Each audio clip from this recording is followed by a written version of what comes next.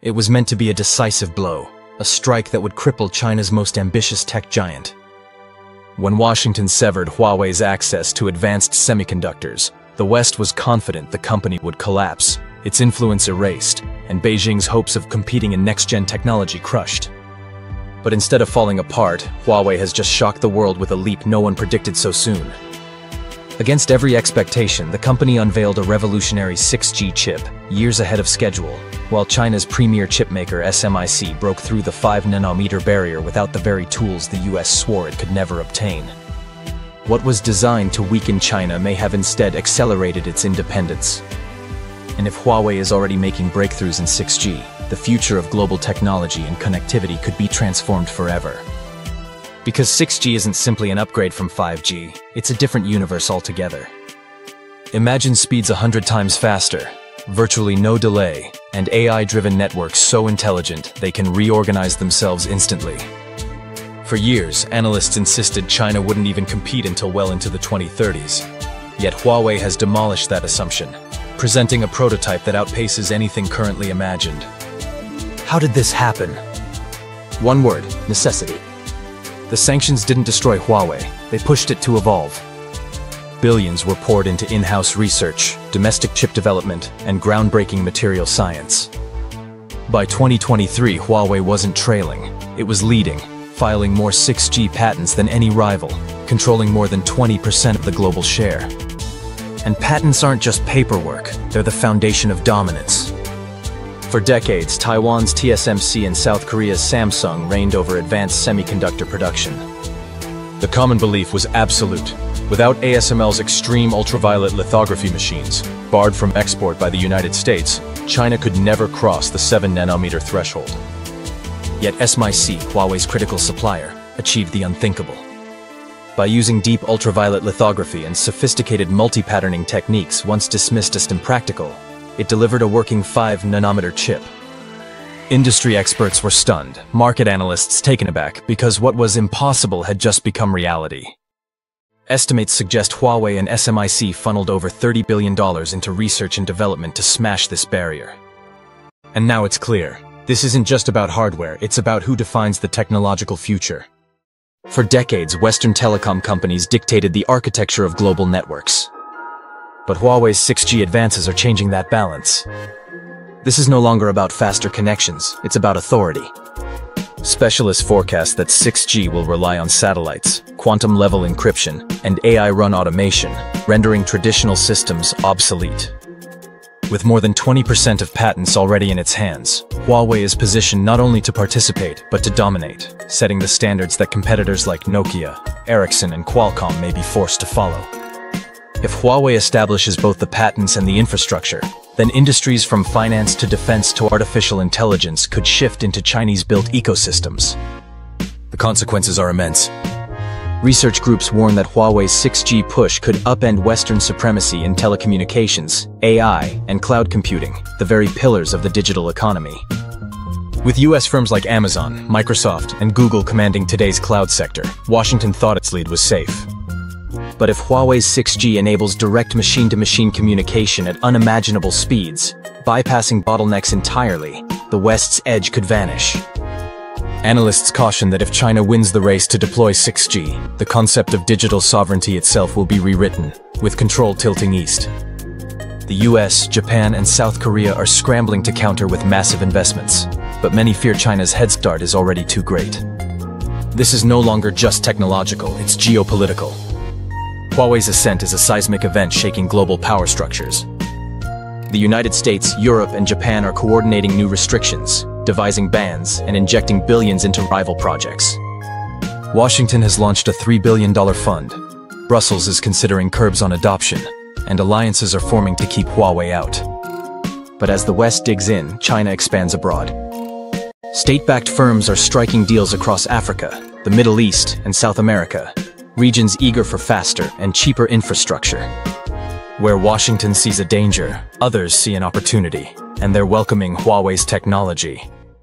If the pattern repeats, as it did with 5G, the globe could fracture into two digital spheres, one powered by Huawei, the other clinging to Western alternatives. But this time the stakes are far greater. Because Huawei's 6G is not just about higher speeds, it's about unleashing artificial intelligence at full capacity. With near-instant connections, machines will interact in real time, driving revolutions in healthcare, finance, defense, and urban systems. Whoever controls this technology won't just dominate the market, they'll shape the future itself. What began as an attempt to strangle Huawei may have unleashed a transformation instead, accelerating a new technological era. And now China isn't catching up, it's taking the lead.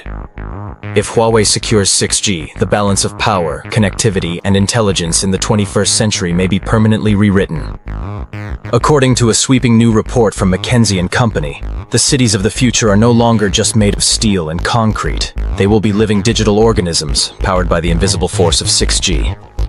These cities will breathe through continuous streams of data, slashing energy consumption by nearly 40% and accelerating emergency response times by more than 60%. And at the center of this vision stands Huawei. In Shenzhen, the company is already running pilot projects where AI-driven 6G systems don't just control traffic lights, they choreograph the movement of entire road networks. They don't just manage electricity, they reshape the flow of entire energy grids. They don't just track public health, they map the pulse of millions of lives in real time. Dr. Richard Windsor, once a leading analyst at Nomura, describes this as nothing less than the birth of an interconnected digital organism, a system where transportation, hospitals, and industries merge into a single AI-powered brain. But every promise hides a cost. With such breathtaking control, who truly governs the lifeblood of a city? And can any nation remain sovereign when its heartbeat is managed by a foreign network? For Huawei, the dream of global 6G leadership rests on a brutal challenge: mass-producing the chips that make it possible. Two obstacles rise like mountains: scaling fabrication and securing the supply chain. Yet, against all odds, China's leading chipmaker SMIC has doubled its investments, injecting $7.5 billion into advanced manufacturing in 2024. Denied access to the most advanced EUV lithography machines by US sanctions, SMIC has crafted its own path, mastering multi-patterning techniques that push the boundaries of 5-nanometer chips, without ASML's technology. Analysts at Bernstein Research warn that if Huawei and SMIC can scale this process, China could cut its dependence on foreign chips by a staggering 75% in just 5 years. But skeptics caution that this leap from prototype to mass production is not a sprint. It is a war against giants like TSMC and Samsung, where every misstep could cost billions and decide who controls the world's most valuable resource, silicon. And so the fault line deepens. Huawei frames 6G as humanity's bridge to a seamless, hyper-connected world. Yet critics argue it may instead construct a new kind of empire, a digital monopoly stretching across continents. Reports from the New York Times reveal that as Huawei's influence spreads through Asia, Africa, and Latin America, nations risk becoming entangled in an ecosystem where hardware, software, and cloud are bound under a single flag.